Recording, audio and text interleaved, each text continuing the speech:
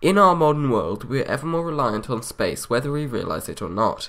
GPS, Google Earth, television, communication, navigation, mapping, human exploration and experimentation, and spying on people. Our modern world could not exist without it, which is why the Kessler syndrome is so terrifying. It threatens to knock out that pillar of society, and what's more, it is inevitable. It will happen, and is happening right now, and it is scary as hell. But first, I think we need a little explanation.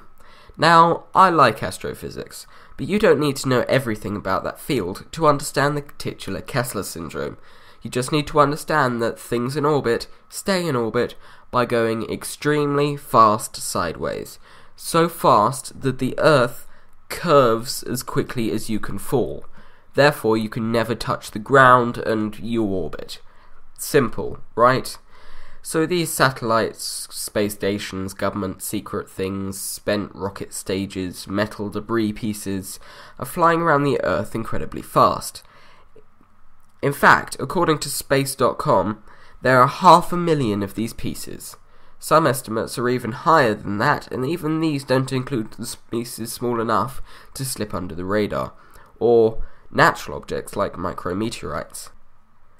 These things orbit at different altitudes and even different directions, like polar orbits that go over the poles, prograde orbits that go the same direction as the rotation of the planet, retrograde orbits that go the other way, inclined orbits that are basically just tilted, and other seemingly random ones. Pick an altitude and a direction, and there's most likely a piece of something nearby. To prove my point? Yeah, this map shows a small selection of debris in orbit. Every single white object is an orbiting piece of debris.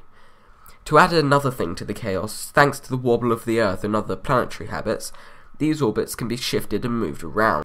So if that spot was empty, it won't be in a few months or years.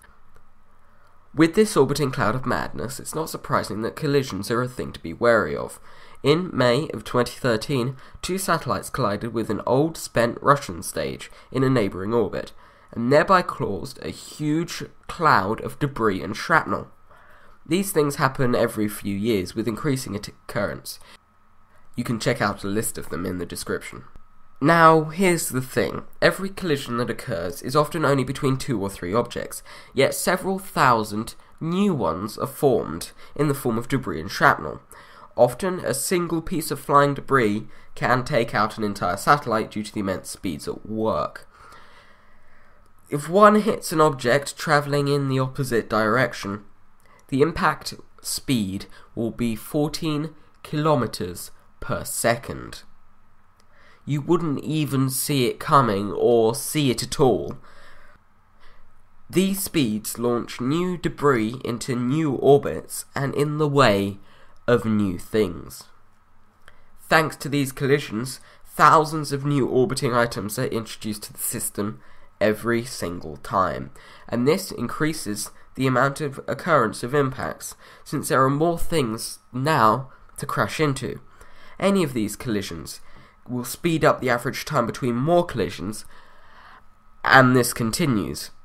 This is the Kessler syndrome, where a pattern of impact speeds up and snowballs to the point where a good portion of satellites have been obliterated into the space equivalent of sand. This was predicted to happen by Donald J. Kessler, and as a result the syndrome bears his name. The scary part is... one of the scary parts is this was in 1978. Since then, how much more have we put into orbit? How many times quicker are the collisions happening? And, as a society, how much more are we reliant on these things? But the scary part is yet to come. As the Kessler syndrome takes hold and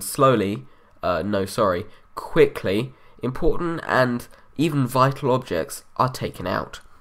This will continue until there is nothing left to collide with, which even includes other pieces of shrapnel. The end product? The Earth is surrounded by high-speed, flying sand, willing and able to obliterate any craft that enters Earth orbit. This is a barrier to all human exploration into the future, and it can stay like that for generations. This will seriously slow down, stop development as a civilization or species, since space is ultimately where we'll expand to next.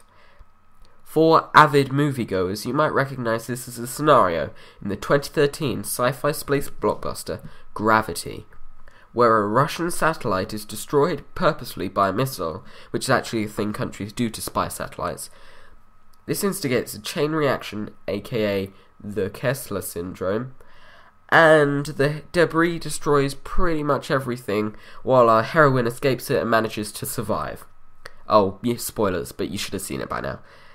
Unfortunately, the situation doesn't end with a walk into the sunset. For us, it doesn't end at all. We, our children, or grandchildren, or great-grandchildren, will have to deal with this. Now, don't get me wrong, humans are working on this. There are tests and prototypes in development as we speak. Some will latch onto space junk and kamikaze, deorbit and burn up in the atmosphere. Some use harpoons to latch onto space debris. Some use conventional engines. Some use solar sails or RCS or other unconventional methods. But these have been criticised as inefficient since they only eradicate one piece at a time. Other criticisms are related to other specifics, such as putting it up there, or construction, or whether it's worth it as the rocket will inevitably just cause more debris. This is why these things are still in development. So, to wrap this up, you now know what the Kessler syndrome is, how it works, why it is happening, what will happen, and more. Not the solution, though. We don't know that bit yet. Thank you for watching.